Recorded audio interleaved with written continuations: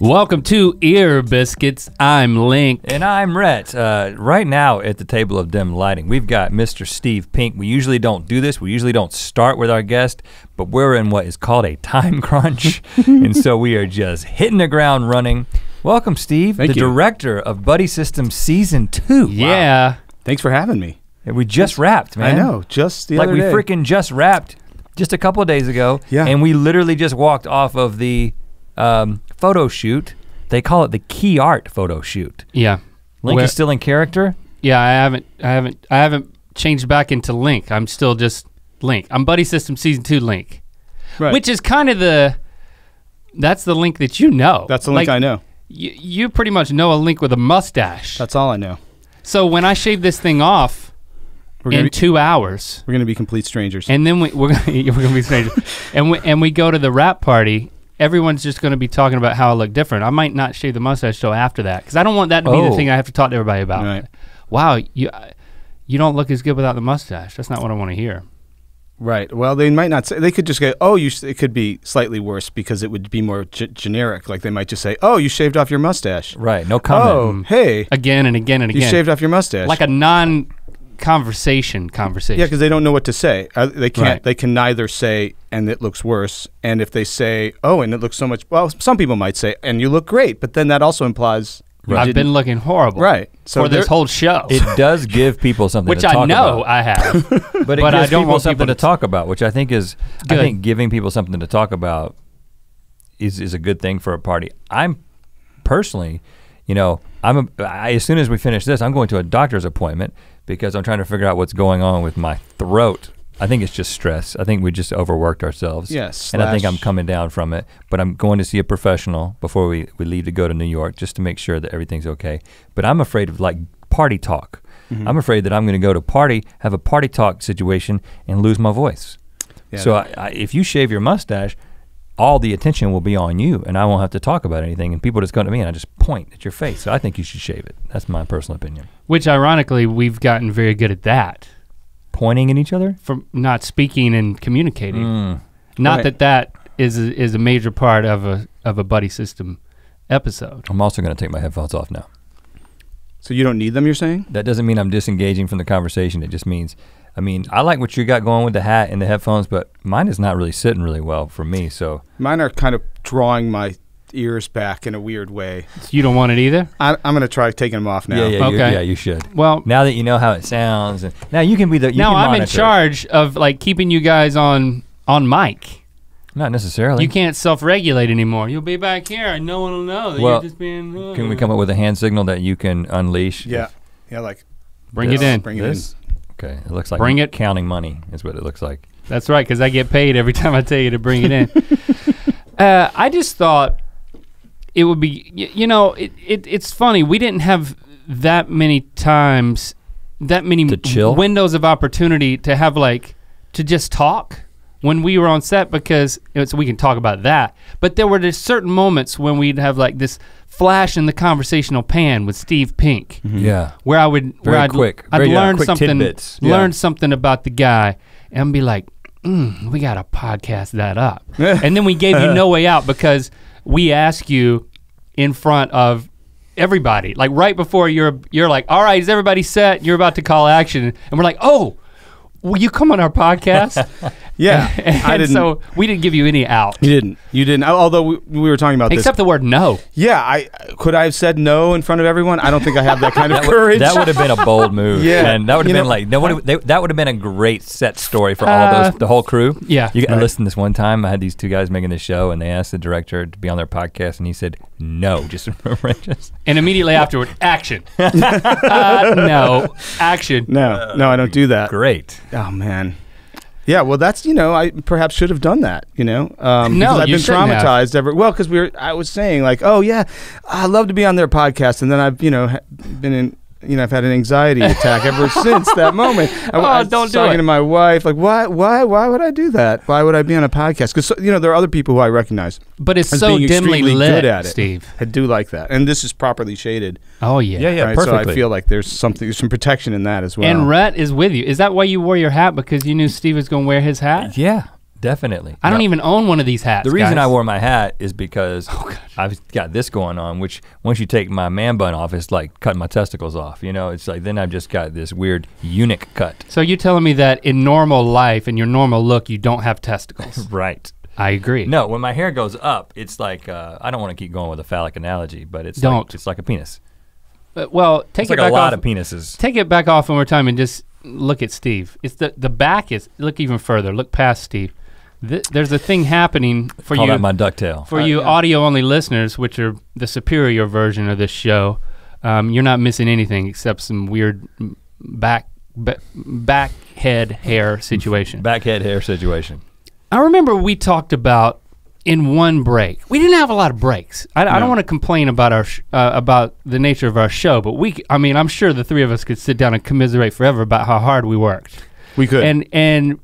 But it was a pleasure working so hard for you and alongside you. Thanks, likewise. But at one point, we were talking about the classic question of if you're stranded on a deserted island, or if there's dessert there, it's a dessert island. And you could only take an unlimited supply of one particular food, what would it be? I don't know if that's the classic question, but that's the one you answered. And that's the one I cared about. But you had two. You weren't there. I insisted on two. I know this answer very well because I insist on two for some reason, which breaks the rule of the game right away. Like off the bat, it makes the game less challenging. And before you answer it, the thing that I loved about it, and the thing that one of the many things I love about Steve, that I could tell when we talked, it came up in conversation, but it wasn't like I just posed the question to you and you thought of an answer. No, this was something you had thought about previously. I think actually this is something you were pitching to us. Maybe. Which with all the pitching we do to other people and like stumping people, I really enjoy it when someone's really thought about something thoroughly and then they bring it up and we get put on the spot. But give us your answer now that I've built it up as being so well thought out. Well, like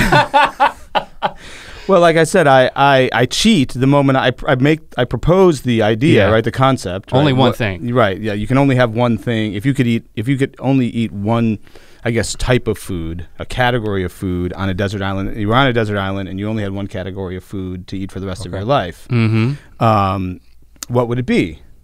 Like, would it be cereal for me just because I love cereal? Right, and that's it. You get cereal and milk, and that's it. You're, for the rest of your life on a desert island. And so I love peanut butter. Could it just be peanut butter? It could it be peanut butter spread upon anything that I could spread it upon? Sure, sure. But then you couldn't change it, right? So if you went, with a graham cracker, that's it. Although, like I said, since I cheat almost like the moment I propose the game, then I think you could probably have not only any type of cracker, but you could also have maybe a different kind of peanut butter or even an almond butter. Really? What about a buffet? Is a buffet a category of food? See, for some reason, well, I get, for in some buffets, sure, because there's some buffets which are just that thing that everyone's like cottage cheese, like canned fruit, mine would be salad. like the biggest like Golden Corral, like everything. Right. I'd have access to not a an Golden answer. Corral. That's not, can you take a restaurant to a deserted island? What restaurant would you open on a deserted island? Golden Corral. Do you even know what a Golden Corral is? I do, only because I just went to one for the first time this year, actually. I went to one and I was both, judgmental and, and snobby and superior about it and then massively enjoyed it. Yeah, I was like, this is one of the best experiences of my life. Yeah, but you can't do it on there are people that we know from back home in North Carolina who could go multiple times a week. I mean, I can go once a year to a Golden Corral and then Golden Corralled out, So maybe it's not a good answer because I'd have to eat it every day on this island. Right, that would be it. So even that's the thing. That's the kind of tricky and fun thing about the game, because even when you say, okay, I'm gonna cheat and have all this variety as my answer to the game, once you start to really consider it, right, then you feel limited by it. Right. Even Golden Corral, suddenly it's not enough options. Right? Yeah. It's interesting. You can't escape the dark heart of humanity. I still don't know your answer. Mine is sushi and cheeseburgers. Oh, well, okay. Right? Because I want sushi. I want the fine, because I like the freshness of, finely cut raw fish. Is that how you say it? Finely, sushi cut fish. With rice, and then there's all the fun, kind of rice and fish combos that sushi provides, and but then I'd be like, oh, I'm really still hungry. I want something greasy and a guilty pleasure. A guilty pleasure. Thank you. Yeah. I don't want to be so refined. I want just some. I want a cheeseburger and fries and a Coke. So from where though? Because I'm cracking open a whole other can here, but I mean, if you're gonna have only one cheeseburger, you should probably choose where it's from to make sure it's exactly how you want it. And where would that be? That's a whole thing in and of itself, which I think has emerged as a more difficult question to answer over the last few years, right? Yeah. With the craft burger or whatever they would call it. Right, you have to pick your category. So you don't know, but do you have that answer? You know what? I would say whatever they dropped off the C-130, like if there was a plane that dropped it off, you know what I mean? Like, but if you could choose. If I could choose, I mean, would it be In-N-Out? Would it be the Steak and Shake? That'd be my Shake Shack. I haven't had a Shake Shack. Is that all it's cracked up to be? It's been a long time since I had one. I remember enjoying it. It got Lily went with a friend the other day, and she came back with a magnanimous report. She did. Where do they have one? Glendale, homie. Oh. I would probably default to In-N-Out, but I would like to reserve my right to taste Shake Shack and then revise my answer. Right? I love a good cheeseburger. I think I do Five Guys. You would think, and a lot of people would say pizza because you might shift what's on the pizza, and you're like, you got That's a Hawaiian pizza. If you're talking about that category and you won't let me do Golden Corral buffet, pizza is the one I would choose because you've got a lot of loopholes with the pizza. Yeah, you got a lot of food groups in one. And I will point out with the sushi that, I mean, you can probably just swim off your deserted island and like hand spear a fish, and I mean, that's pretty much sushi. Yeah. It's gonna ruin a little bit that there are all these fish swimming around you and you're just eating raw fish. Right. I'm being delivered by a plane. Right, I'm unnecessarily giving away a category. Right? Because I could say pizza and cheeseburgers and then secretly be like, and I'm gonna catch some raw fish and eat it. It's right. It's almost like saying I would like on my deserted island to eat just sand sandwiches. You know? Then you realize, oh, that was a little bit short-sighted on my part. Right. As intrigued as I am by this conversation, I do think we do need to talk about buddy system some, really, right? Let's do it. But before we do that, we need to merch it up. Let's take a short break, and we're gonna. Where's that merch? Where is it at, Link? We're gonna talk about the Good Mythical summer sale, right? Where's it? We get it over there. Oh, right here. Check it out. So we got 20% off. 25% off. Am I right? 25% off. All Good Mythical Morning, classic Good Mythical Morning merch. Just for you, Steve. Over at rhettlink.com/store. Look at this. So we're talking t-shirts, we're talking beanies, we're talking hoodies, 25% off. Now, Steve, what of this do you want? Because you keep 25% off for you. 25% off. Can I see what the original price was? There's no price tags. You have to look on it. I'll just say that it's 20. Okay. Well, definitely I like navy. Okay. These are my high school colors, by the way. Really? Yeah. Blue, orange, navy and orange. Yeah. Wild Kits. It's like Virginia. Is that right? Yeah. So I like that. And then I wear my beanie a certain way, so I'm not sure that this would work. We'll have to see. I don't have a mirror or anything. Let's see if it would work. I'm trying on just one try on the merch in the middle of it. Yeah, you can try it on. See, it needs to be kind of a tight, straight line, and not too much top. Yeah. Well, there's a gratuitous tag. But if that goes away. But we encourage people to continue to wear the tags because that's what the kids are into now. It could work. I don't know. Is it that works? Is it straight across though? And I mean, it would be with a little assistance. If we gave you a mirror, which we don't sell, then you would look great. All right. So that concludes our promotion. You're thoroughly convinced. 25% off. Get that logo, guys. I don't know if it's going anywhere, but it's commemorative. It's commemorative. I think it might be. Okay. So I remember the first conversation that we had, right? We had a meeting. It was right in here in this room over here in our office. Because we had to decide who's going to direct our baby. Yeah, and we wanted to have a meeting with you for season 1, but you were unavailable on another project at the time. And then your name came back up and we're like, oh, he'll never do it.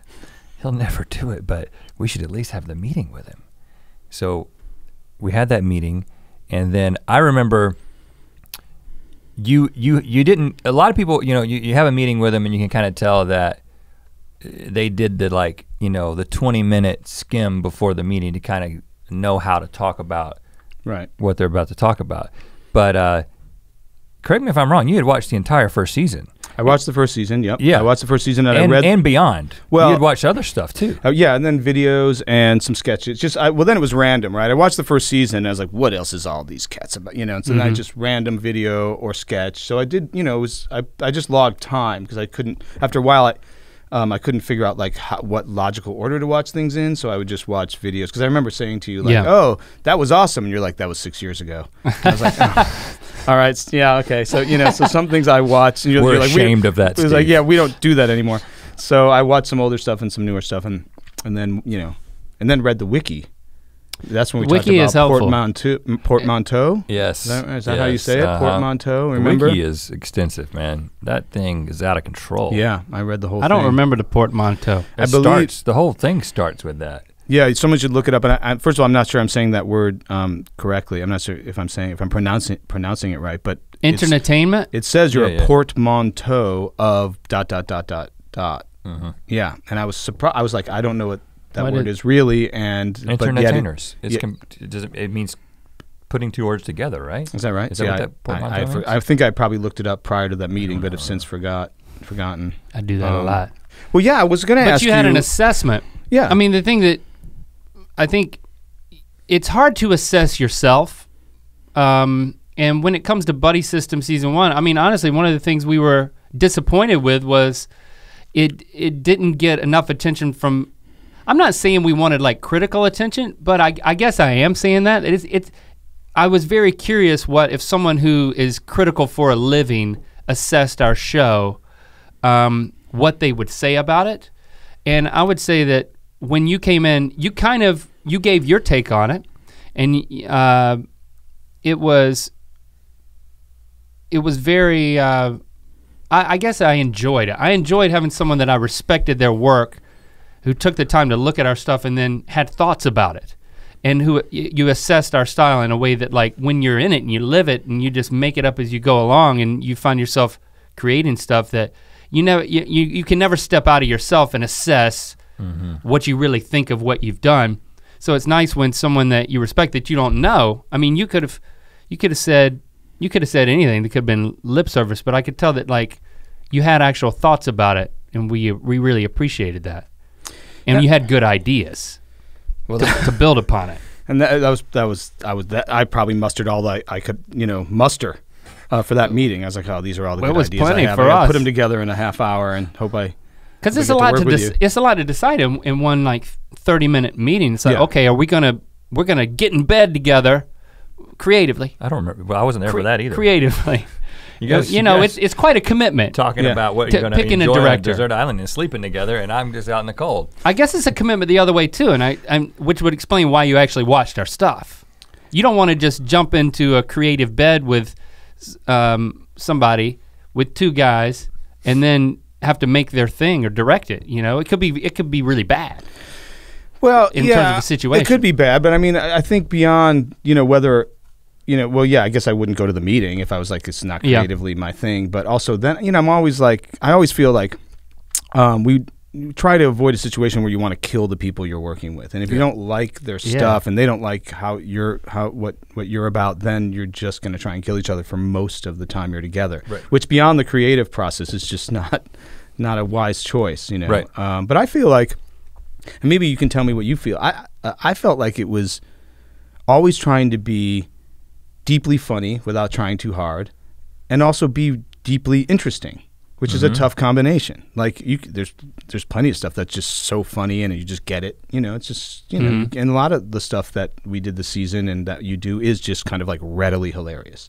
But then there are other things that are readily hilarious and also something that you have to really kind of absorb. When you absorb, find that there's other kind of levels to it, and that was what I liked most. I was like, you guys are trying to figure something out. I don't always know what it is, but you like the ideas and you want to explore what they are. Well, it's funny because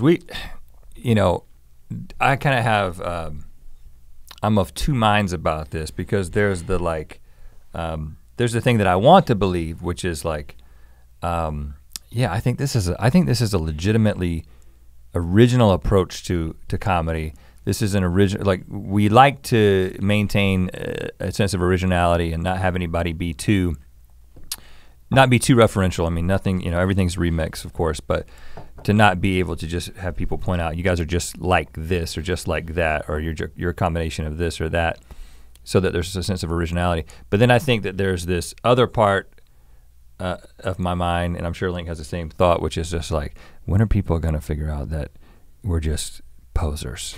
I think every professional in entertainment business feels that way. I feel like I'm posing right now. Right, exactly. You're like, when are they gonna figure out that I don't have any idea what I'm doing?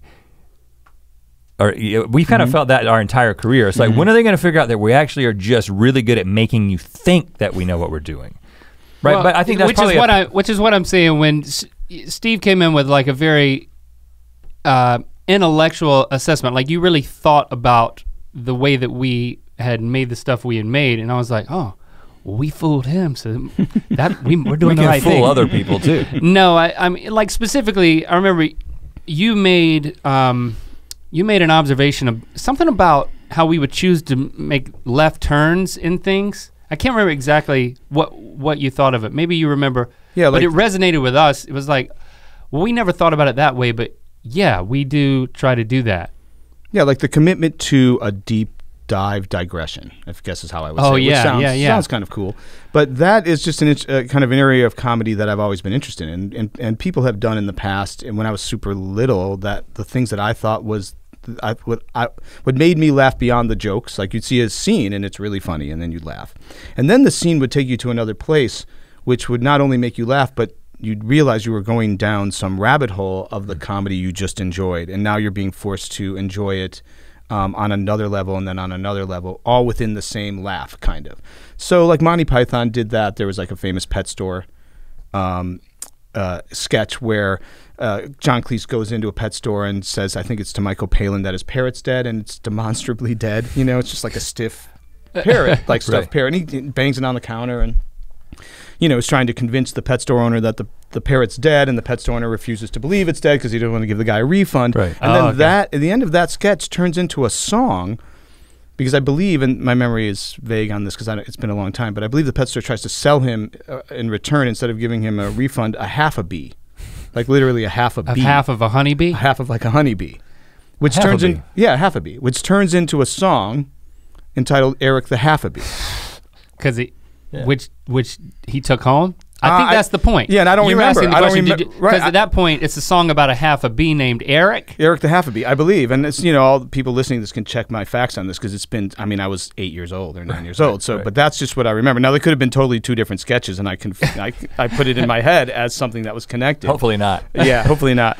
But when I saw your work, and I saw that you would, take these left turns and then go down that road as far as possible, leaving behind anything you might have set up to begin with, to me was just, great. Right, like funny. The Belly Button song. I don't even know if you watched that one, but yeah, I don't know why we did it, but it was like, all right, if we're gonna add a second verse of this song about two guys discovering in their late 30s that they have belly buttons for the first time, if we're gonna continue that song through a second verse, well, something else needs to happen, which involves selling coal plants door to door to children.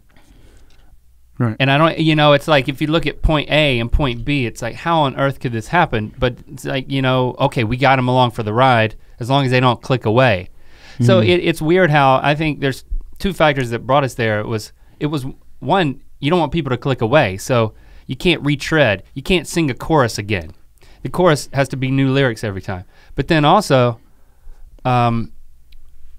I just don't like,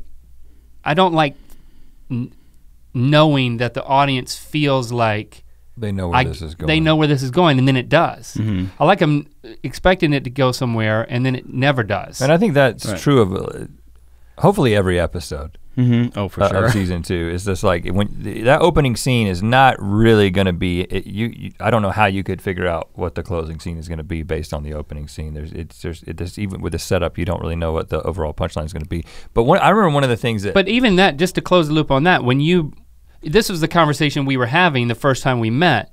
It was like, okay, yeah. But then you started talking about a movie that was like a digression. Well, I want to talk about that in a second, but specifically with this, because back to that same conversation. Mm-hmm. one of the things you said that we didn't realize, again, having somebody that you respect and who has done a lot of work in this field that we kind of feel like, again, like we're kind of like posing our way into. And I think that's how anybody who's kind of come up on YouTube feels, because there still is this, from a critical standpoint and sort of industry standpoint, there is this actually legitimate? You know, there's still this struggle for legitimacy. But when you analyzed it and you said, you take these left turns, but your characters are always kind of just like shrugging those left turns off. You never make a big deal out of it. It's like you face this thing without any sort of fanfare at all. It just seems, oh, this is natural that we would suddenly be here and this is where we would be going. And I think that there's a number of reasons, mostly just instinct, and it's unintentional that we did. I think most of it was just like, oh, we just think this is really funny, and it wasn't really well thought out to be like, oh, and then when we go there, we won't have much of a reaction to it. We thought hard about it, but it wasn't, I don't know that was calculated. Yeah, that particular element wasn't calculated. But then we go back and look at everything we've done, we're like, oh, you're right. We always approach things in that way. Gloss over the absurd. Right, the characters aren't fazed by the increasing absurdities that you surround yourself with. Right. Or any increasingly absurd situation you put yourself in doesn't necessarily or correspondingly affect your character in some way. Like, you're willing to accept the new circumstance, like instantaneously. Yeah, right? And we always want that new circumstance to come from a relatable circumstance, which I think which is what, Link, you were about to talk about, which is when you began to tell the story about, what is the movie? The Discreet Charm of the Bourgeoisie. Yes. Like Louis Buñuel, yeah. And you just, because you were talking about left turns and that has some of the greatest left turns in movies ever. And I was amazed when I saw that movie again. I don't know what I was doing watching this movie when I was, I guess in high school. So by that time I was like, oh, I want to be cool and intellectual. So I'm going to watch cool and intellectual things that are above my, intellectual abilities. But what happened? What was the digression? It's about this kind of, like this aristocracy of characters, like I think they're related in some way. I think there's a husband and wife, but there's this collection of aristocrats who go on this crazy journey, and there's these constant digressions. Like, I think the one I told you about was when, once again, I hope my memory serves me correctly, because I'm sure now that I'm saying it out loud on a podcast, someone's going to go, it's not even right. Which is actually okay with me too, I guess, because if that's what it only matters what we think. Well, what the application was. Yeah, what the application was. But I think they're at dinner, and some waiter comes up and starts telling them a story, and you cut away to that waiter's story, and you think, okay, this is going to be like a 2-minute story, and it's going to have a little beginning, middle, and end, and then he's going to, we're going to cut back to our main characters, but you don't for like I think almost or it seemed like a half hour. Like, to the point where you're in another journey entirely. And then I was kind of shocked when we returned to the restaurant. Right. Where the waiter says, oh, and thank you for listening to my story, and walks off to take their order, and then you're back with our main character. And when you told us that story, we don't even have to communicate about things like this. Like, we know we love that kind of thing. So when you're telling that story, we're both already thinking, okay, that's happening in an episode. And when you're dealing with a 22-minute comedy, we're basically already thinking, okay, so we're gonna have an episode where someone's story becomes the episode, and that's where the whole the Lucy episode, episode 6 came from, which is, I don't know, and we haven't seen any we haven't been in the editing bay yet. So actually, we saw a little sequence from that one because we didn't know if we needed to pick up a shot. Right. That is preemptively my favorite episode, but I don't, I'm withholding judgment at this point. I know we didn't need to pick up the shot. No. I didn't think so. So there we go. We saw that thing. Right. You didn't see it. You didn't see the little sequence either. No, but you didn't? I did. Pretty exciting. It's kind of rude of me not to show you. But when I heard that everyone was happy with it, I was like, well, I'm not gonna care. And then the other, because then the other similar idea that we had, which was, can we do an episode where we don't speak to each other? And when we told Michael and Sievert that, Michael and Sievert, who were our head writers on the show and showrunners, and kind of along with us ran the writer's room, you could kind of see the fear in their eyes when we said we want to do an episode where we don't speak to each other. And of course, it's not necessarily completely not speaking to each other, but it takes not speaking to each other about as far as you can take it. Yeah, in both cases. Like, it becomes many things. Right. And it does. It becomes many things. It actually became many things that we then had to rewrite because they were too many things. Yeah, and then that's true. You and Stevie busted it, and you were like, guys, Act 3, that whole thing with the. Change. Yeah, that can't be a thing of the many things it can be. That is one it can't be. And I think we made an improvement. We can say, it was a parody of American Ninja Warrior and some other reality competition shows. Which, incidentally. And it was, but like with a crazy twist and weird constraints. Well, yeah, so and stuntmen. This is one of those things where we throw ideas up on a board, and then when episode ideas get filled in and we see that we've got 2 ideas that we wanted to do left over and there's 1 episode left, we put them into the same episode. That's all that will happen. Yeah, that was a bit. We want to have a reality show parody of like American Ninja Warrior, and we want to have an episode where we don't speak to each other, so we originally put them together, which incidentally, then when we were shooting our flashback episode, every morning in Santa Clarita, we passed the Ultimate Beastmaster. Right. Yeah, That's we what did. that huge thing was, which was another one of our references. The Netflix Sly Stallone produced, American Ninja Warrior ripoff. So what you're saying is we could have shot. We could have just on their actual gone set. into the Ultimate down Beastmaster. there. Yeah.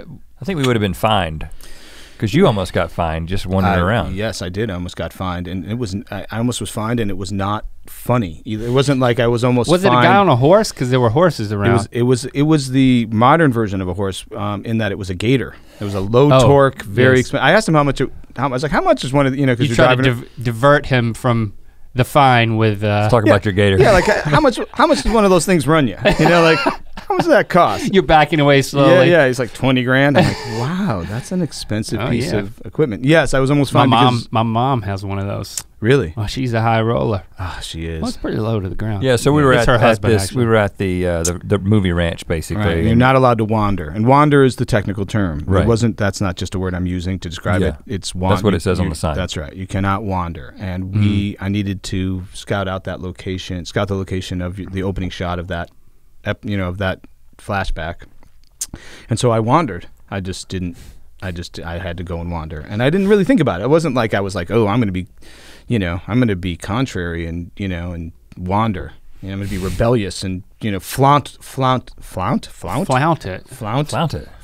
the rules. Is that? I don't think that's flaunt. I think is the word I'm looking for. Yeah. The rules. I wasn't. I was just. We were working quickly, and I needed to go scout. Yeah, right. So I did, and there was a. I come down the mountain, and there's a guy with that classic "you're in trouble" smile. The classic like. I'm gonna fine you. Yeah, like that, and he didn't have to say anything. Because he's got the smile on his face that says you're in trouble, and I'm like, what am I? Like, this is what? Like, but really? you got off, right? Well, there was a 24-hour discussion about it actually, because I was super nice. I was like, I just, I was like, hey, listen, I'm sorry. Like right off the bat, I'm coming down the mountain, and I'm like, I am sorry. I know I'm not supposed to be wandering, and you know that I'm not supposed to be wandering because you're here to catch me. Like you caught me, right? Yeah. Like I don't know how you caught me, but clearly. I guess I could have said, hey, I got permission, but there was no radio from locations to them, so they knew whatever. So this is a big source of revenue. This is like a small town cop catching it. This is like a speed trap. It was $100. Yeah, right. That's not small. Yeah. That's $100 cash for walking, for 200 yards, off the designated area. And that's on you because it was on the call sheet. I'm not paying you $100. Yes, and on the bathroom door. And everywhere. Yeah, it was everywhere. I did read it on the call sheet. I don't know what, I don't usually read the call sheets, but I read that and I was like, kind of laughed to myself and I was like, what's that like mean? that would ever happen? Who's gonna wander? Right. And we almost, where you guys did, remember we were in the riverbed? I don't know how much we can describe, but with that very last shot, we all ran to the riverbed. Yeah. That was almost a company fine. That was like an en masse wander. Oh, really? Yeah, because we were losing light, and the location we chose was not going to work because it was 200. We were losing light, and it was the place we had chosen for that was under trees. It was all under the canopies. Yeah, couldn't do it. So we're like, and so then we just ran over to the riverbed, and there was a massive scramble, and then I don't know, you guys were maybe changing. You guys were changing because you had to get into the change, and I went over to the same guy. I hope his name's Pete because that's my memory, and I said we need to wander over there at the creek bed. And he was like, looks like you already have. Oops. Pete, man. I know. And I was like, and I apologize for that. I really do. I'm not trying Again, I'm Now tell me again how much that gator is. What is one of the? Can we still talk about that? Yeah, and you know, you got out of it twice though. Well, this time because the first time, yes, I got out of it twice. The first time, I could see being like hey, I'm just going to make this all in good fun did not work because I was saying it was 24 hours that, they came to me later and said, you still might be fine. Because I was trying to be all jocular. Like when I came to Mom, I was like, oh, I'm so sorry I wandered. That's all just a joke, isn't it? I'm going back to our location. So sorry. Yeah. That did not fly with that guy because he went on to maybe find me. And so then the second approach was to be very serious about it. Yeah. Very serious and professional. Listen, I'm sorry. And penitent. I was. Like, and no joking around. One knee, both knees. The whole thing. Like not, hey, I'm going to make light of this stupid rule, but hey, aren't we just friends and isn't this a funny rule? It's not. Right. It's not funny. And so then, yes, I worked him in that way and that worked. I was like, listen. But both of them. Yeah. I'm sorry I cut you off. Yeah, no. Both of them, great shots. Right? Yes. You got that establishing shot. That was the first wander when you got the establishing, right? Yep. Or you were looking for it. Yeah, that's where you guys come down. That's one of the biggest shots. Lens. Yeah, with that big giant lens. Yeah, with the classic. Oh, yeah, that's the classic. That's the biggest shot of the whole thing, maybe. Probably. And then you got the night. Well, I mean, let's see, the creek bed closer. The creek bed closer was really good because that was like an Act 2 closer type thing. Because it turned out to be a location that looks really crazy and almost like on another planet. Yeah, like it was very craggy, Star Trek. Yeah, it was very Star Trek. You're like, and so then when you guys revealed yourselves in that location, we were very down and out. Yeah. We were up the creek. Right. Am I right? It's true. A very dry creek. Now, one of the things that we were talking about was, Link and I carpooled together out to our location in Pomona, where we shot most of our stuff out in Pomona. And so we talk on the way and talk on the way back, and it kind of hit us a few weeks in that we were like, now what's different than season 1? Because I feel like we're working harder. We're like, I just feel a lot more tired. I remember coming home in season 1, even though we were working 12-hour days, and telling my wife, I was like, this acting thing is nice. These guys got it easy.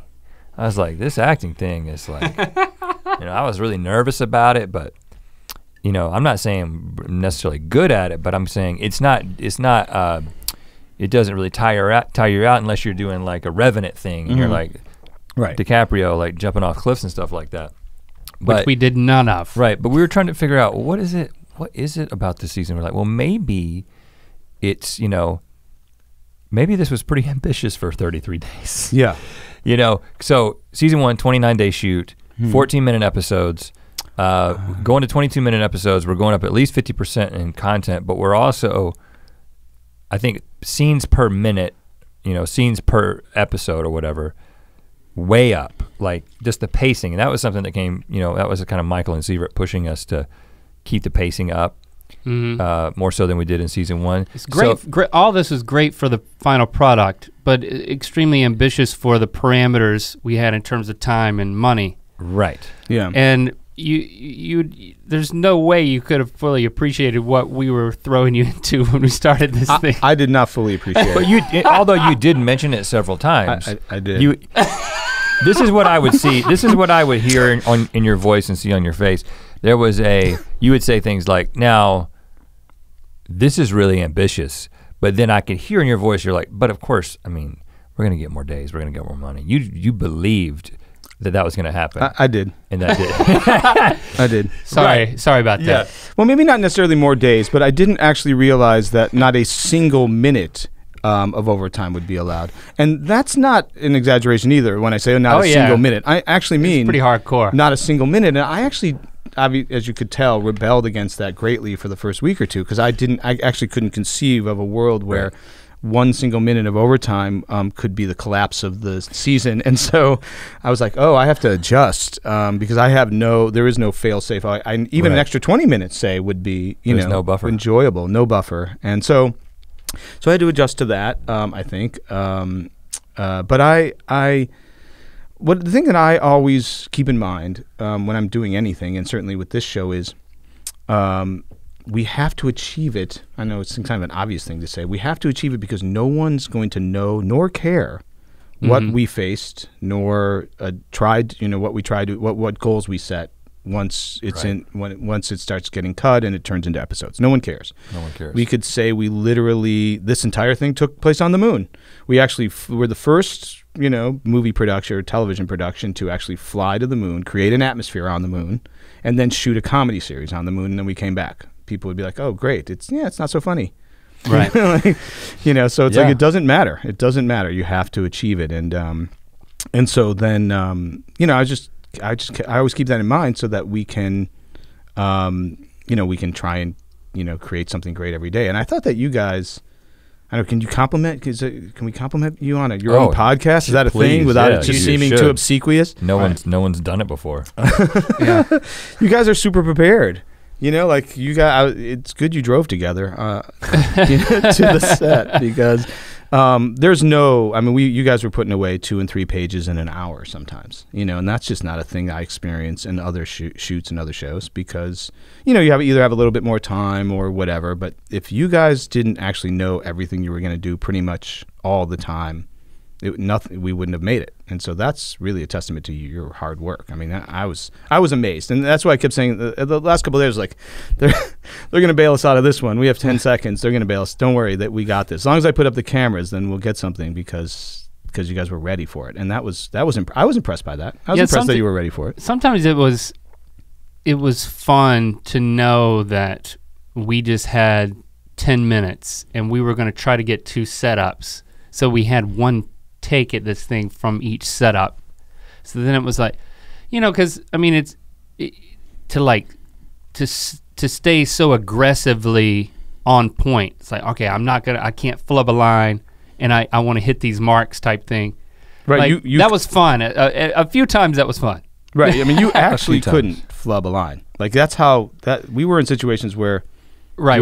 You actually couldn't flub a line. Well, and I think that's not once. We talk about that all the time, and I think this is just rooted in being executive producers and creators on the show, and kind of feeling the weight of like when we say there's no overtime, it's like we're saying there's no overtime, right? And so it's not us against them. We have to kind of put ourselves on both sides of the line, and so that we always say, don't be the problem, be the solution, right? Where I think a lot of actors, just almost instinctively, it's like they're gonna be the problem, right? That's somebody who's super talented and has because they have to do good work. Yeah, and they have to do their thing really well. Well, and there's a natural give and take, right? And they should, if you're really great at that, you've earned the right to create a ripple effect of problems that as producers, you start to appreciate how it ripples through everything, and then it costs X number of dollars. And so we know that intimately. So it's not that I'm saying that I would think normal actors would be annoying. I haven't worked with that many, but yeah, we never feel like we're actors. We're something else that then we have to act to pull it off as part of it. We're acting because we have to do it. Yeah. Right? It's I feel like that's what's like, whoa, we gotta make this, well, we gotta be in it. Which that means we have to act as well. Oh, okay, we gotta figure out how to do that. But we definitely can't be the source of the problem. It's not that we don't wanna act. No. I mean, we wanna act in it, but we're never fully actors. I think with the pressure of time, we were always thinking about 3 other things at the same time. The final One of product, which is how quickly do I need to get this? Don't be the problem. The whole thing is what is in view most of the time. Yeah. And acting is a part of it, right? Finishing on time is a part of it. Sure, but you have to be good sports too, because there were times where, because actors, you need space to kind of do it right and do it well, right? So there were times where, despite the fact that you had your executive producer hats on, sometimes it was just like, life isn't fair, guys. Like life isn't fair to any of us, Right. We have to just put it away. So that was good that you guys were good sports about it, because it is still something that's important, and you want to do it well, and it should be funny, or it should be good, and and it also can't be wasted. It can't not work. So. And part of the fun of acting is discovery. And sometimes that doesn't happen until you're actually doing it. I mean, we're so calculated, and we worked so hard at every step that we were intimately acquainted, and we had certain expectations of ourselves and each other and everybody else in the scene, and even you. And So it's more of we got to execute what we expect, but there's a lot of fun in discovering something like a different angle or how to tie two shots together or a nuance to an accent or or just perform in a different way. Right. Like, oh, this is a lot funnier than we thought because I'm crying now. I didn't think I was going to be crying. Or I thought crying would be funny, but now it's not. So I think there were, because it was so aggressive, I certainly missed that experience of like figuring it out. Because what would happen, like if I'm to overgeneralize the thing, we would work really hard on a scene, you get it done, and then immediately be like, all right, next scene. And then we would go and it would, you'd physically move over just the actors and producers and you, and we would rehearse. And that was a fun moment, but it was very high pressure because there wasn't much time allotted for it, but the rehearsal was the time when you figure, you block it out. Where are you gonna step? Where are you gonna walk? What are you gonna say? How are we gonna say it? How we're saying the lines and we're seeing who laughs at what in the room, but we're not even giving a full performance yet. We're giving, because you wanna save it. You give like a half performance, but you gotta give enough to like have proof of concept or that something, make sure something's not broken or needs to be fixed.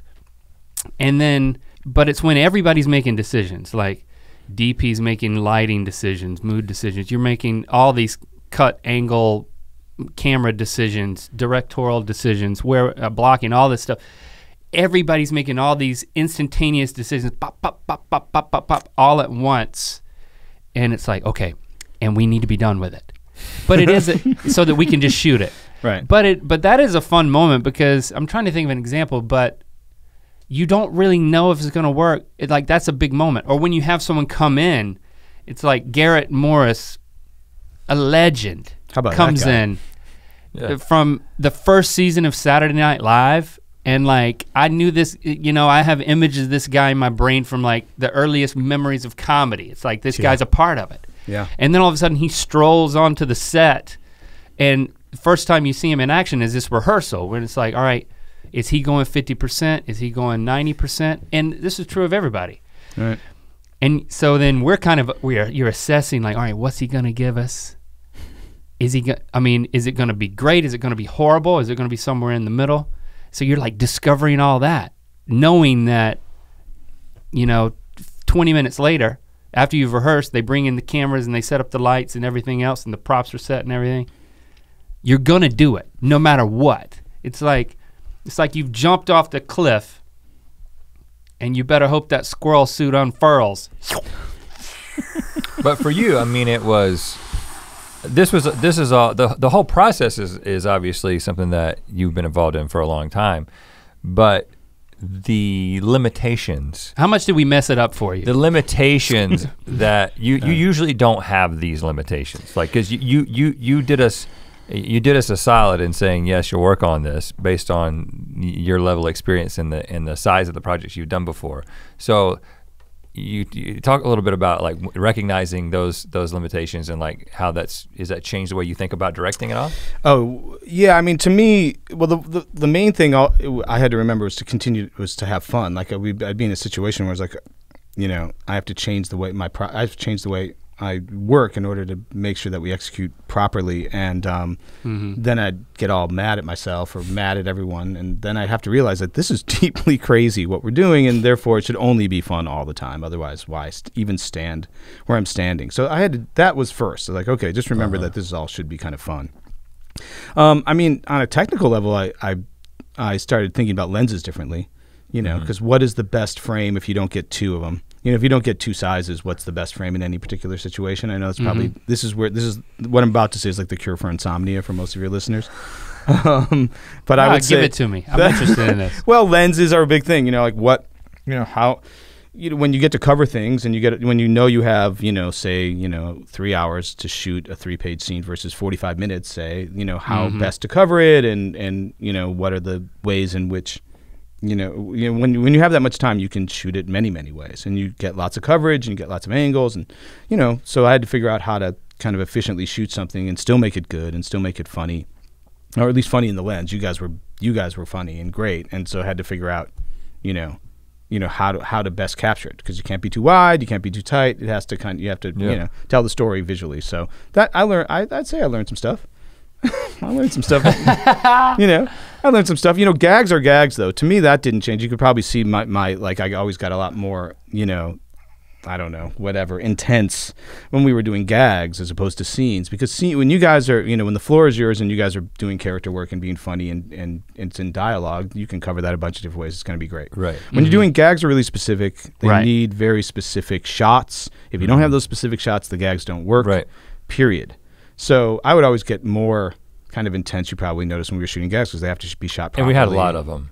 We had a lot of gags. 14,000, I think 1,470 gags. And it was great, but that was great. So those have to be shot well. I didn't, those just have to be shot well. So speaking of which, shall we talk about the Texas switch? Yes. Because to me, that's my favorite. That's like the vanity bumper sticker of Buddy System Season 2 is Texas switch. You take the vowels out and you make it into a vanity license plate. Yeah, right. Just TXSW. SWCH. SWCH. You could put the T in there. Yeah, you could. I have to go back to what I just said for a second and say, please cut that all out. Why? I don't know. Well, because it seems very boring, doesn't it? It seems. No. Really No. The mythical beast, man. Choosing the lens? They care about so this stuff. boring. They care about it. Really? Yeah, they're all creative-minded people. Yeah, well then they're maybe and aspiring directors. Many of them. And current directors. Ooh. We got it all, baby. All right. I had never heard the term Texas switch until you said it 4,000 times. But it's our fault because there's a lot of prop gags. Right. So explain it. Okay, so the Texas switch. To me again, because I still don't understand. Well, and then there's there's also the Hollywood It In, which is a kind of variation of the Texas switch. Let's use a specific example as a case study. Do you remember a Texas switch that we can talk about? We can talk about any of them. I don't care. Well, yeah. So, okay, Texas switch. We pick any scene. We had one. This is one of those situations where we had a gag we were trying to get with the soup. Right. So we've got the box that has the food in it, and I bring it in. And I didn't think that's the one we ever wanted to talk about, though. And I do because it was so hard to shoot. Well, but I treat it very, roughly, and we set it down. And you open it up, and it's a perfectly steaming, hot bowl of soup. Right. Liquid in a bowl that can't sustain being flipped around in a cardboard box. So I come in with an empty cardboard box, set it down, Texas switch, bring in the one with the soup in it, and open it up. That's a Texas switch. That's right. But it just means that you keep rolling, but then in the edit, it can mean anything. It means you cut to another shot. Yeah, right. You cut to another shot, and then when you cut back, the thing that you wanted switched in was switched. It's like switched out. It's I guess in like a theatrical setting, it's like, hey, look at me over here, while some stagehand over here replaces mine with his, and now there's blood in that. Don't do that. It's like a visual sleight of hand, if you will. Right. Yeah. And then we had the Hollywood In the soup, right? Which was also a Texas switch. Someone out there will have to kind of clarify, because there is Hollywooding something in, which is also kind of a Texas. Hollywood is just a janky way to like the non-technical way to get something in its place. Right. Right? Like that could be some sort of lighting shield. Yeah, when you've got that someone's just holding like a bounce. Putting on a stand. You're gonna let a grip hold the bounce, or are you gonna put it on a C-stand? Right. So if the grip is holding the bounce, they're Hollywooding it in. That's what I always thought. Because I think and it I means learned that like from Ben. In Hollywood, you can afford to just have a person hold that as opposed to prop it up against something. Right?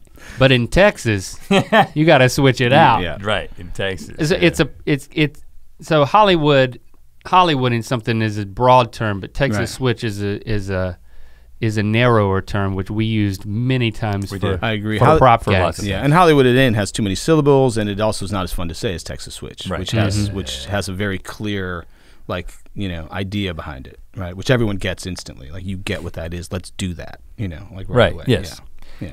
But now the real fun starts. I mean, we're gonna have our rap party here in just a little bit. Yep.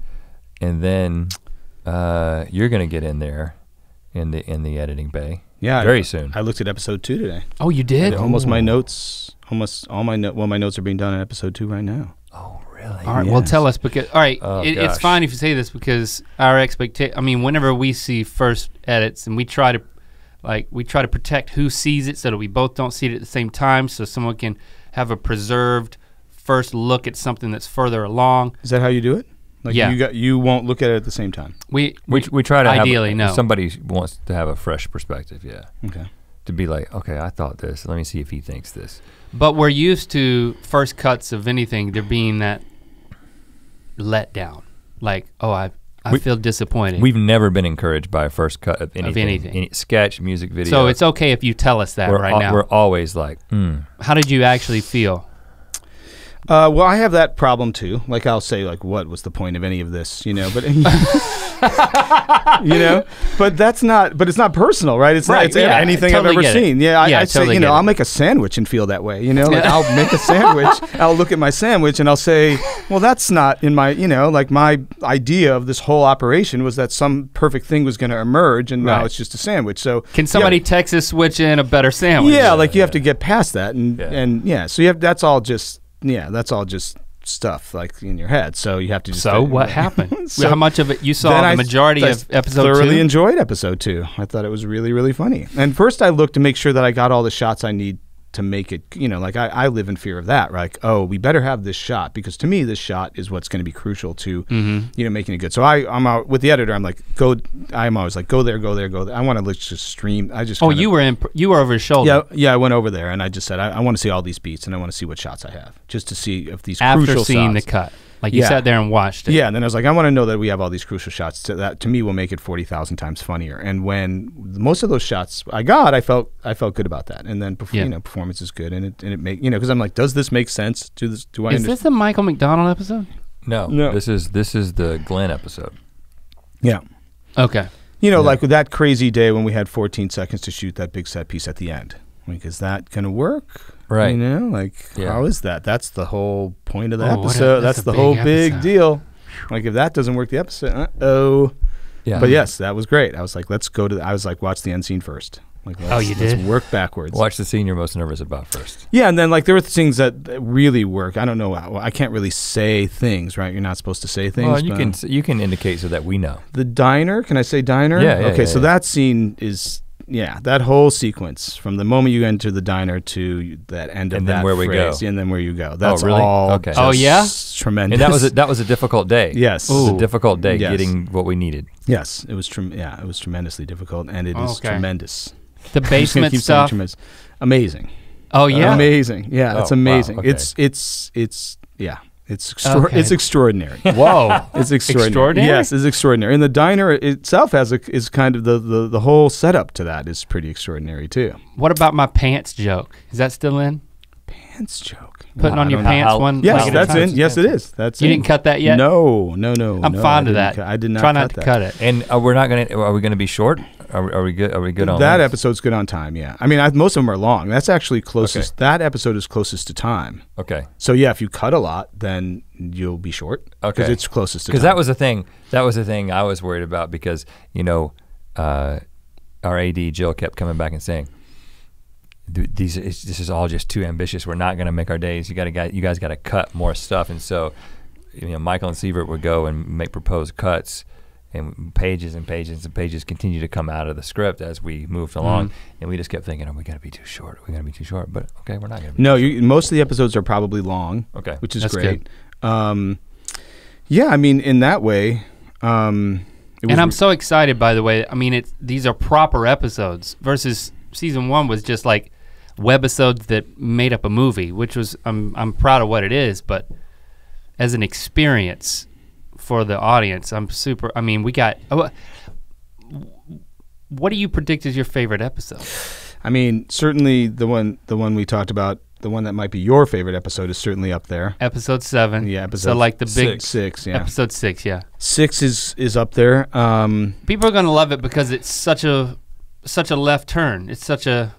I mean, it's crazy different. I mean, it's a period piece. Yeah. Yeah, but where you're not talking to each other, that one has. That's interesting. That's pretty. I mean, where it goes is so it just it takes these exponential leaps, like these exponential leaps. Yeah. Especially, like to me, what made me think maybe it was going to be my favorite episode is when the character Dylan makes that proposal. He comes out of the bathroom, right. And it's like, what? Hold on, wait. What? You talk about a left turn, right? And he's like, okay, I see this in a way that not only no one else in the whole universe could see, but certainly not the audience, and I see it very clearly, and that's going to be the next move, and that's a great move. It's a pretty great move. So that one I'm they interested don't know in. what we're talking about. No, they don't. It's got to be so they frustrating. can wait. No, they can wait. Right. Yeah. I tend to forget about the music because it was like, but I mean, that reggae thing we shot on the last day looked so great. Yeah. I mean, that's gonna be cool. Yeah. My hope is that when you watch an episode, it's one of those.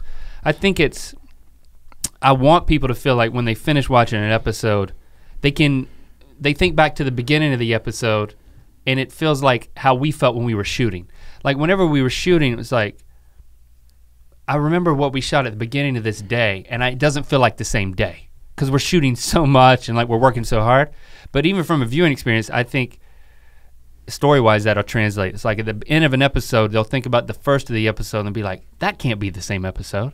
Yeah. And then they'll be like, I remember there was a song like in like the middle of the episode, but that feels like a different episode too. It's like, right. Yeah. I think we take people on a great journey. Big adventure. And I'm interested to see how the characters that you guys created, how they evolve over the 8 episodes. Yeah. In terms of like, especially because we block shot the whole thing, and I have no. Like what your characters believe at the beginning and what your characters believe at the end. I trust the writing. I trust the writing too. We try hard, but like from an acting standpoint, it was difficult to plug back in. Like we shot all the scenes in the dining room, so it's like the call sheet would be like episode 1, episode 4, episode 8, episode 4, 8, 1, and we'd shoot it in that order. Yep. But I mean, as much as we do change. Yeah, I think you guys do change. Yeah, we do change physically, but at least our accents don't change, because then that would have been really bad. Right. I think except for that one day. Oh, new character on the fly. Oh yeah, that was you heard about that. You weren't there, but you heard it subsequently. I was getting changed. Yes. I was like, gosh. That was a good move. That was a good. It was a good move. I mean, it's good to have people here. I mean, here's the story. Rhett and I both had characters that we were playing independently that were basically going to be cut together at a certain sequence. And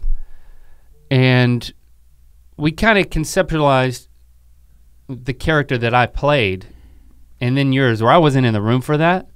I wasn't in the room when you conceptualized the Cajun guy, but the Southern gentleman. We thought I thought I was supposed to be a Southern gentleman. Yeah, we thought that they were different enough. And you were to be a Cajun guy. They weren't. But then when we rehearsed it, like the more that you were the Cajun guy, I was like, I feel like this is messing with my mind. I can't be here, so I left. I couldn't listen to you doing your character anymore because it was messing with my character. So then I went off the whole time you were shooting it, and I was like rehearsing the freaking Southern gentleman. Meanwhile, I didn't look like a Southern gentleman. They made me look amazing and very funny. But you never that character never left the East Coast. And that's a lesson. Right. That was a lesson learned that I should have assessed that the moment I looked. Northeast Coast. The Northeast Coast. That's right. Like once you put on hair and makeup and costume, like that's the moment. Like you got to reassess everything in the mirror, and that was a mistake I made. I'll own that. But I think the thing was, so then I was off rehearsing this Southern gentleman, and then I show up after you left, and I knew in my heart of hearts that I didn't think it was. I thought it was too close, but I wasn't willing to say anything because I didn't want to be the problem. And then Steve, you weren't there, so Stevie and Steve were over at the monitor with their backs turned to me, watching. I'm watching them watch me on the monitor out of the corner of my eye. So I'm performing to the right of the lens, and over here I can see their backs, and they're like, stop. You know something's coming. Yeah. Stevie and Steve are huddling. Stevie's like leaning in. Stevie was the one who called it. She clocked that so fast. Oh my God. She's learned how to. She knows when she can come in and correct. It's course. A precarious spot. It is. We depend on her for that. Yeah, she had to make a big. That was a bold move. Right. It was the last day, but the two of you conferred, and you were like, the characters are too similar. They sound too similar. And I was like, well, they're from the same place. They knew each other years back. Please, accept that. Please, yeah.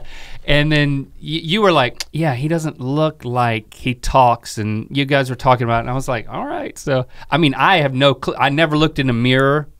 If we had time, I'd have been like, all right, give me 30 minutes. Let me go in front of a mirror again. We don't have 30 minutes. Yeah. So then I just did some different stuff on camera, and I was like, it's fantastic. okay.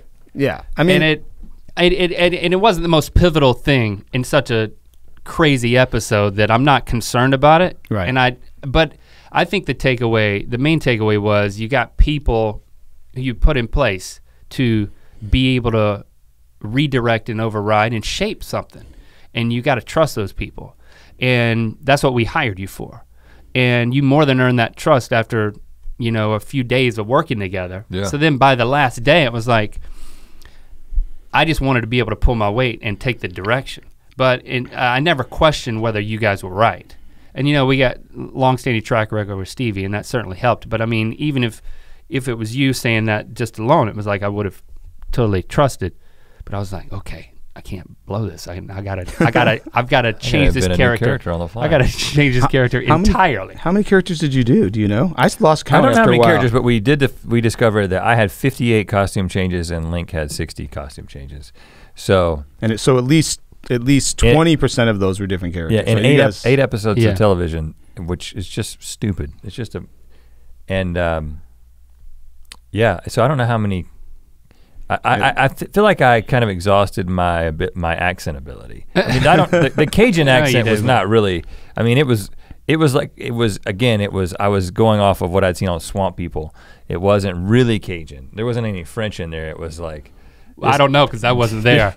I was like, get me out of here because I don't want it to mess me up. Yeah, you were just kind of like, I'm off the ledge on this one. It was just like. Yeah. Well, you looked. I had a few root words that I kept going back to. Yeah, you just cracked. And I liked that because it was the end of the shoot and I'm like, okay, that, because all of them were really cohesive, up until that point. Yeah, and then it was just like, okay, it was just, this is good because it's completely, it's completely cracked open. This is all going the way it should go. And then we immediately ran to hair and makeup and we turned into 80s hair metal. Which we know that well. We know that well. We know that world well. That was comfort zone. Yeah, for sure.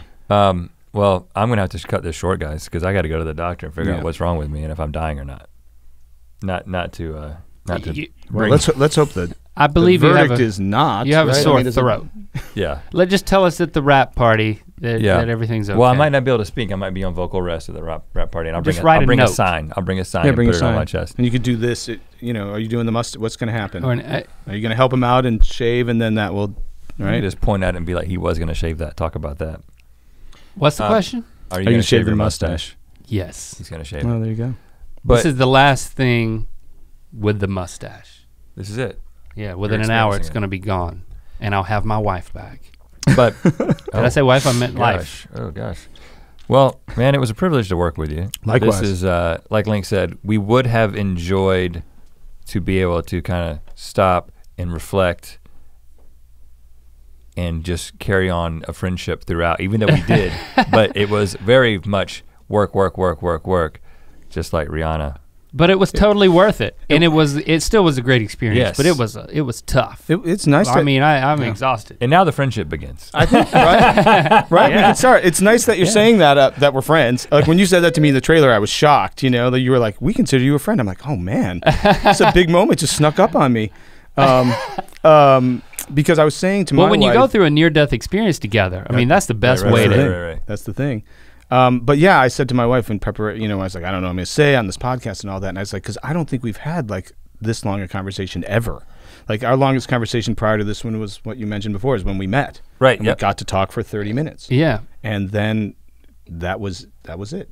And then I think we had the desert island thing, and then we had the car thing. You told me about your car. Oh right, that was nice. I was like, wow, the subject matter is not that interesting, but the fact that we're actually talking about something, that was nice. No, I was pretty interested in the car. So I'm happy to. We'll talk about the car when you come back. Yes, because our friendship will only be conducted on our podcast. Right, that's good. No, this is a form of stopping and celebrating, and I am trying to, like you said. you try to be aware, and I am wrapping this up because I know you got to go to the doctor. Just leave. We'll keep talking. No, really, I can tell that's what's in your eyes right now. Right. I actually went around the bases again after he said, "Let's wrap it up." So that's on me. Stopping and celebrating. I feel like this is a component of that, to reflect on what we made together, and it's important. And like the rap party, it's important.